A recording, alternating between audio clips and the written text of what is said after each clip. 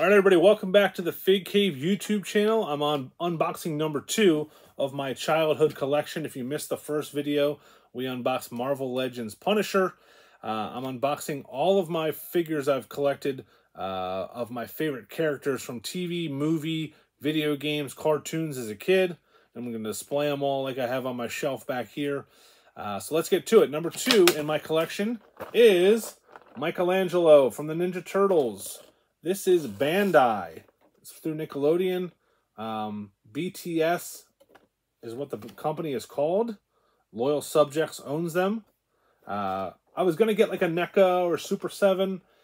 I don't need really something that expensive. And they're almost too detailed for what I'm doing. I really want something really authentic to my childhood as a kid. And this figure really hit me when I saw it at Walmart. I think this was like $20, $22, whereas the Super 7 and NECA figures go for $40 to $70, I believe. I'm not a collector of them, so I don't know exactly. Before we get too deep into the video, guys can follow us on Instagram at The Fig Cave and Twitter at Cave Fig. We do a weekly wrestling figure podcast, but we talk everything figure collecting. And we have some wrestling coming up in a later video, so make sure to check that out. Right now we're doing Michelangelo. Let's read the box. I did not read the Punisher box. That's on me. That's my bad. But we're going to, from now on, we're going to. Packaging here, pretty cool. I mean, this jumps off the shelf at you. You got the cartoon-looking Mikey here. The guys on the side. Be a nice displayable piece. I think they have a nice big window. Again, these are available from Walmart, but I'm sure different retailers like Entertainment Earth and BBTS do it too. Big Bad Toy Store. Let's read the back. Michelangelo, parentheses, Mikey, is the impressionist, practical joker, and class clown. He soaks up all kinds of info from radio, TV, video games, etc. He's also the most athletic, but the least excited when it comes to training. Michelangelo's weapon of choice, the nunchuck. Okay. I think you need Robert Rudman to write your copy on here, Loyal Subjects. Not the most exciting copy I've ever read. Kyle Peterson, see you later. Check out Kyle Peterson. If you don't already, check out Kyle Peterson on YouTube. An awesome collector of everything. Everything. Whatever you like, he collects it, and he has unboxing videos for it. We get a BTS AXN. I really don't know what this company is called. I checked the box. I don't know what this is. BTS? I know Loyal Subjects was the company on the back, so I don't know if this is a sub-brand. They didn't tell us on the box. I don't know. So, a little miss on their part. This probably goes around the waist, I would assume. Kind of hold his nunchucks on the back. Maybe some sort of grappling hook. Pretty cool looking. Got 2 sets of hands. Oh my God! 2 sets of hands. Another extra head that I dropped somewhere. There we go. Okay, so you got this smiling head. A kind of smirking head. Let's call it smirking. Smirking head there. You got the just plain... I don't know why we did this head. He's got a slight smile. No kind of mean head going on. So let's change out. We had some trouble with that Punisher head. Oh, it looks like we can take this all apart. And it looks like also the midsection is coming apart here. I don't know if that's good or bad or what. But it looks like everything is coming apart while we're trying to take the head off here. Okay, I'm not going to fuck with the head because this thing feels like it's going to fall apart. It's like one of those things where you take one thing off and it's all interconnected.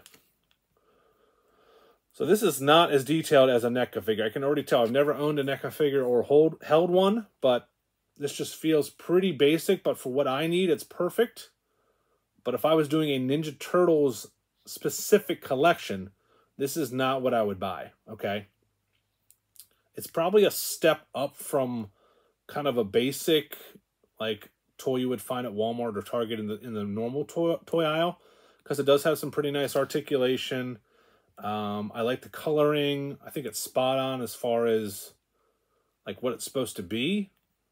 Probably more fun for a kid to play with than the display. So if you're trying to do like a real deal Ninja Turtles cartoon collection, I would definitely go with like one of those higher end brands. But for me, again, this is perfect. I'm just doing one person from every show. I was a huge Turtles fan. That cartoon, man, we've done some recaps, some reviews on the Run-In Podcast Patreon. Check their podcast out if you don't already. Those guys are awesome.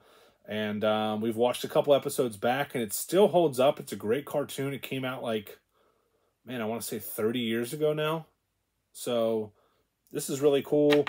I can't get this head off, and I'm not going to do the same thing as I did with the Punisher and look like an idiot. I'd probably put this one on. I would have wanted some kind of mean face, kind of with all his teeth showing, like a fighting face. We didn't get that. It looks like on the back here, this will plug in.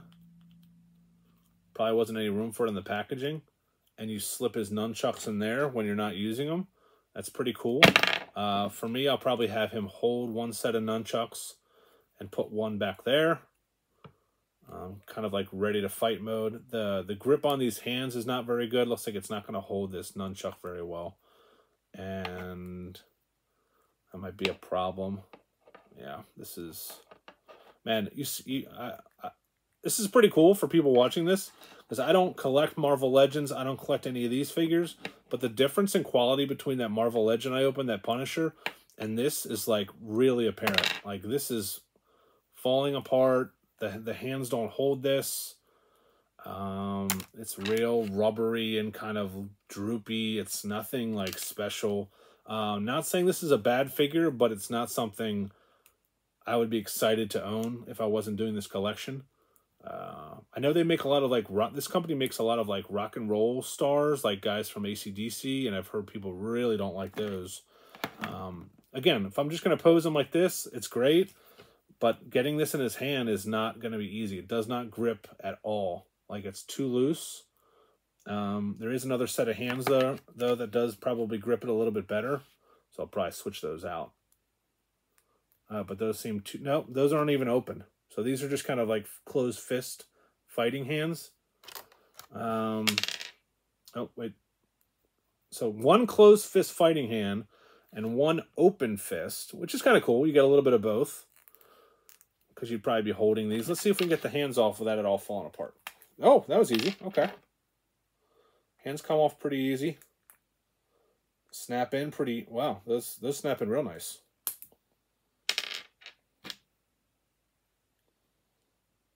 Okay. Wow. Man, compared to like a wrestling figure, these snap in so nicely. They don't even make a sound, so you don't think it's in there all the way. But it is. So I'll maybe just have him holding this like this. It looks pretty stupid though, because obviously it's not gonna stay like that unless you're in zero fucking gravity. But we'll play with it. We'll play with it. So now we got Frank Castle, the Punisher. We got Michelangelo, two of my favorite characters as a kid. We have a lot more to go. So I'm gonna release these videos. I don't want to say once a week, probably once every other week, maybe a little bit often, more often, I don't know. We'll see how people like them. Comment in the comment section if you played with Ninja Turtles, if you were a big collector, who your favorite turtle was, if you like the movie ones, the cartoon ones. This is very reminiscent of cartoon Ninja Turtles. If I give that Punisher an A, I probably give this a B-. Not terrible. A lot of articulation. The knees work, the hands work, the feet work. But taking the head off and taking it apart is kind of a weird situation. So that's it for me, guys. Again, follow the podcast on iTunes or Spotify is where you can listen to us. We're a weekly wrestling figure podcast. We're also on Instagram at The Fig Cave, and we are on Twitter at CaveFig. Thank you guys for watching. We'll be back with another episode very soon. Stay classy.